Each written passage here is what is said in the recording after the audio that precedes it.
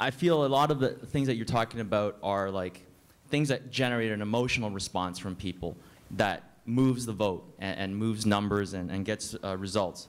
But is there anything that you could do, because you're in the public eye so much, while you're on there for about 5 or 10 minutes, whatever it is, in your little spot, that could encourage more issue-centered, a more issue-centered electorate, you know, because right now we're so with the, you know, scandals and the big events and scaring, and is there something else that should be happening, even though you did make those comments about the, you know, the money and the time constraints of the media and stuff like that? What else could you do to help this? Because that's what student vote's about, right? Go through. I mean, right. Scott, do pundits, do we have A, the responsibility, and B, the influence to actually bring a more kind of reasoned debate to public life?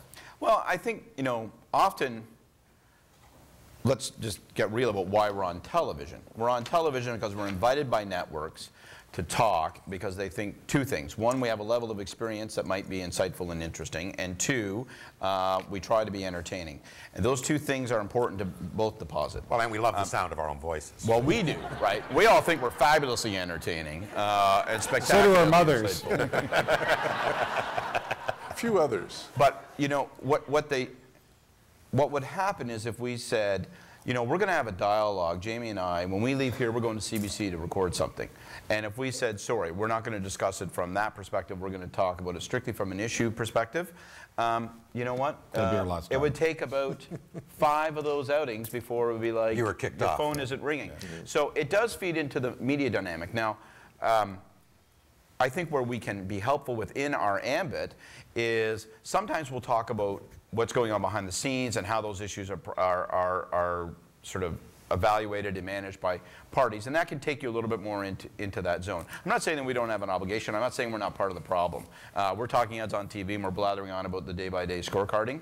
But and we do spend a lot of time on the gotcha stuff and a lot of time on the horse race stuff. A lot. Jamie, point? I think the way to solve this problem, because I take your point, and we should think about it and reflect on if we can do better, but I actually really think the way to solve this problem is for what we do and what you people do to find some common space. Because the way to solve this problem is not in the writ period.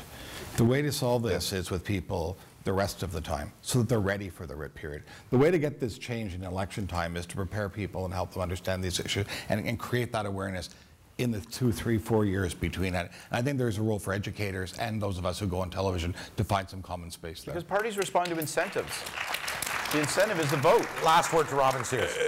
The most effective panel, the most watched panel on television is, of course, the one that Allan is part of. And I think that environment is better than some of the other ones that we all participate in allowing a discussion of stuff. And maybe one of the ways to pick up Jamie's point, which I think is a very sound one, is to make reference on air to something people can do off air. You know, like, I wouldn't suggest you recommend Shit Harper's Done, perhaps, but looking at other places that people can do serious thinking and reading about the campaign and the issues might be a good idea. Scott Reid, Jamie Watt, Robin Sears, thank you very much on behalf of the entire audience. Taylor's going to